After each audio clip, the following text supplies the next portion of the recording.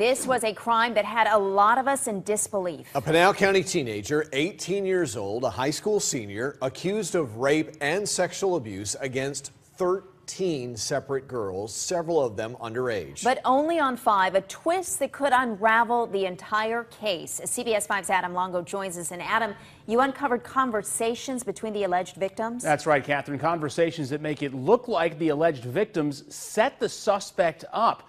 You know, there's no hiding anything on social media, and transcripts of chats between the alleged victims on Facebook show they had their hearts set on revenge. We're asking this court. Attorneys for Tyler Kost want to look through all the alleged victims' social media pages. The defense has some of them right now, including this group chat on Facebook between some of the girls accusing Kost. The girls are only identified by their initials. The CG says, oh well, for Tyler, what were you all thinking? TS says he needs to be taught a lesson. MR, we need to come up with a plan. And yes, we should sacrifice him to Satan. MH says, we'll teach him a lesson, all right. Court documents uncovered today by CBS 5 reveal that exchange happened just a couple of weeks before the girls accused Kost of sexual assault. During that same chat, the girls continued. MR says, let's blank with his mind in his car.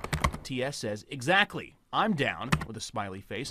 MR says, yes, I already know this is just going to be so much fun. Love. One of the victims claims Kost raped her after a homecoming dance and that she had an abortion at Planned Parenthood in Tempe.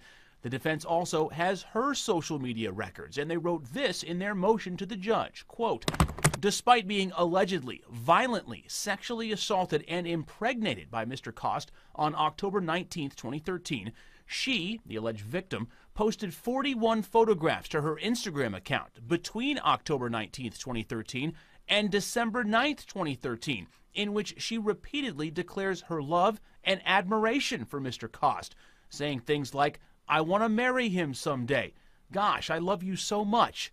And Tyler is a dream come true of a boyfriend.